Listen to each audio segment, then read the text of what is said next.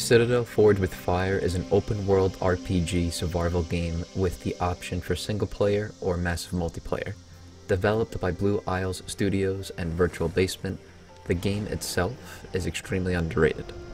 The game itself is like Harry Potter met How to Tame Your Dragon morphed into one game. It's a fantastic world to explore in, and I truly do love this game. But is it worth it for you, the lovely person watching this video? Let's jump in and find out. When you start this up, you have the option for join game for online play or custom game for single player play. What I love about this game is that when you click join game to go online, you'll have the option to have the normal speed, which you will level up normally, which the grind takes a little bit, or very fast, which you will level a lot quicker and get more materials when you're harvesting. You'll get hit with a decent loading screen when you first start it. After that, it will go a lot smoother. The customization into regards with head type and hair type, there's only 4 options, which I found lacking. I wish they put a little more into that, because there are some players that fully like to customize the face and hair, but you could definitely change the size and shape.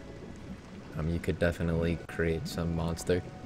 When you get to the second phase, you could definitely make your character like any form that you want. You could literally make Hulk, She-Hulk, or make some Slim Jim character. And you could even change the colors.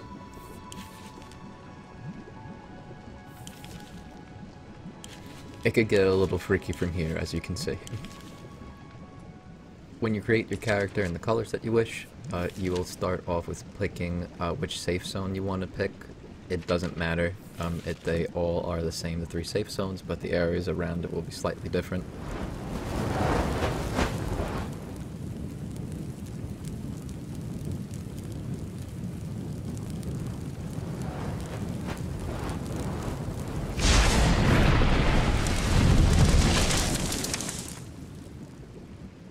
Yep, you start off by getting fried like an egg on some lava platform, and you start your journey to becoming a master wizard from here. You'll look like a monk that forgot his shoes at the monastery, and you are going to be picking up all these little rune crystals. That's pretty much how you're going to make everything. I have it on the very fast pace, so I'm going to level pretty quick. What's awesome is that there is a quest line. The main quest line really has 0 relevance, but there is a tutorial quest line that you could do that pretty much explains, gives you like a brief summary on what to do, so you could follow that when you start up, and you will start off in the safe zone. All 3 safe zones pretty much look the same. It doesn't matter which one you start at, you're not going to lose any benefit or anything, and they do look pretty cool. When you do level, you have the 4 options of health, damage, mana, and carry capacity. You do not have to eat in this game. You can, but there is no food or water bar. There are all different options that you could go through, like inventory, journal when you pick up quests, knowledge, which this is where you're going to be spending perk points. There's a lot that you could do, which is awesome. Social, and only 4 tames, which I do not enjoy. You only could have 4. But the strong point is going to come from the making of spells and using these individual spells. There is a lot of spells that you can craft, a lot of spells that you could like make them different. You could give them more damage, more range. You could have 4 weapons on you, 2 spells on each, and there is, just reflecting back on that, a variety of spells that you could craft, and you could pick up items to make those spells unique and different, so you can really become like this awesome sorcerer. The map is gigantic. It will show the world as you go further into it. So this is the character that I just made, and this is my main character as the world shows, and it shows all the individual little spots that you could go to. The exclamation points are all little side quests that you could do, daily tasks that provide you some nice rewards. When you start off, you're going to pretty much be facing like skeletons and boars, and what's awesome is that you could craft as all this is going on. It will not slow you down, because on the side you could see I'm making items right now. So I do like that feature. It's very enjoyable. Each item that you could craft will be unique as well, because they could have attributes on there.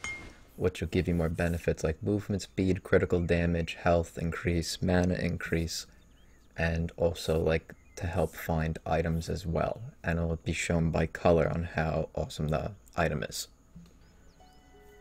As you explore, if you go online, you're going to see amazing structures that players have made.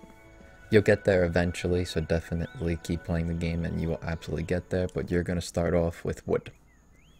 Like most games, wood and straw, this game is wood. Very easy to snap everything in. It will adjust for you, so you won't just build foundations like into a mountain or a wall. And then you'll get there to start building something worth defending for. And then have turrets to murder everything that comes by.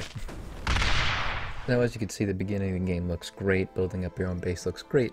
I was going to show what I did build on that server that I showed like a couple minutes ago on that new character that I made. But it was a PvP server and somebody knocked it all down. So the PvP is a little toxic on here if you do PvP. People are just going to knock down your stuff. But here's all the building machines that you can make to make all the materials. You're going to build a lot of these because it does take a little bit to make items in this game. It does take a while. But there's farming in here, foraging, tailoring. You can make your own broom, which is awesome. And you can fly on because you can play Quidditch in this game. It's not called Quidditch, but that's absolutely amazing. So you could get a broom that shoots fire out of the back of it, which is absolutely awesome. And there are a couple other ways that you could also fly around here. You could get a bunch of mounts, like the 3 dragons that I have. You are limited to 4 tames, which we'll go over in a few moments. But just having a collection of dragons is absolutely amazing. Some do fly faster than others, and to level them you're pretty much just going to murder the wildlife that is around your base. But it is a lot of fun. To tame these guys, it's not hard. I made a couple of videos on how to tame a couple of them, and you could also get a phoenix as well. That is probably the fastest out of all of them as of right now of making this video. I think there's only a couple of creatures in this game that you can't tame. The rest are tameable. So pretty much everything that I'm going to show, subtract 1, I think that you could tame everything. You just have that limitation on 4. Which I don't like. I don't like the limitation of 4. I get it, so you don't have like an entire army of dragons when you go raid somebody. But, you know, I still like it. Have all those guys here. So one of the tabs that you'll have is you'll have all the tames there. You could actually have them follow you if you're across the map, which is cool. You could set them up if they have on like aggressive or defensive stance from here, so you don't have to go up to them every single time to change that. There is one more way that you could fly, which is awesome. There are items that you can do that for, and this one you look like Voldemort. This is how I get around. I think this is absolutely amazing. This is the coolest thing ever. Between all the spells and the way that you can fly and taming all the dragons, this game has been really put well together.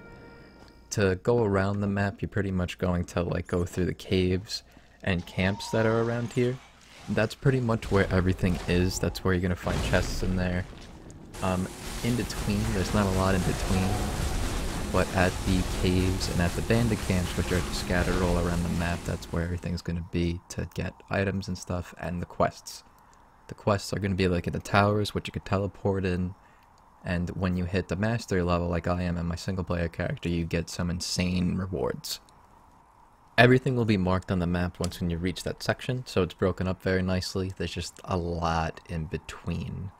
There's really not that many other creatures that are like not at the camps or in the caves. Like there might be 2 that you could find that aren't in the camps or the caves, and that's it. But there's a lot in between. There's a lot of nothingness. Some of them are filled with NPCs, as you can see as I'm passing a couple there. But then there's a lot of nothing.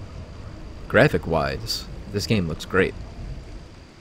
There's very few glitches outside of the one that you're seeing now, that when you change your weapon while you're doing the Voldemort thing, it goes away. You just have to click fly and unfly and it'll come right back.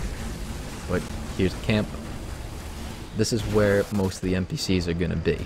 This is where the fight's going to be, and every time that you wipe out a camp, you'll be able to grab a chest when you wipe them all out. And when you do that, you'll get to the chest, and this one was absolute garbage, but you will get better drops. Once you get to the higher level camps, they'll definitely drop a little more. But that's it. The game has a lot to offer, but it's the camps and the caves is where the majority of the cooler stuff is going to be, the more in-depth of NPCs are. There's going to be like, there could even be flying creatures in there, not to like spoil anything. But what about endgame? Once one happens, when you get to mastery level, what is there to do outside of building a cooler base and clearing out the camps? Well, there are 4 dungeons. To get into one of the dungeons is a project and a half. There are items that you have to do to make a key to get into the dungeon, and then you have a time limit. As you can see there, you need shards. As of right now, you need 20 shards per dungeon, and each one has its own type of shards. Without spoiling this one in particular, I made a full video on this if you want to see what a dungeon is like in this game. But there are 4 of them as of making this video, originally 3 at about like a year ago, and now they put a 4th one in this year. But not to show the whole thing, I'm going to stop at a certain point and show part of the boss. But you will be doing these dungeons that will be at endgame and building up a base, but that's it. That's everything at endgame. The dungeons are really cool. It features other NPCs in there that you wouldn't normally fight outside in the main world. And the bosses themselves do even their own thing. They all have their own attack patterns, which is a unique fight for each one.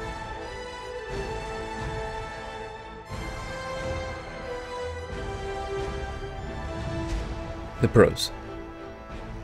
Wide selection of spells to make, multiple tames to choose from, massive base building, can play Citadel's version of Quidditch, spell animations are good looking, the 4 endgame dungeons are unique and fun to complete, the in-game music is great, you could fly on dragons, lots of space to build, and there are not many glitches or bugs in the game. I did not experience that many at all.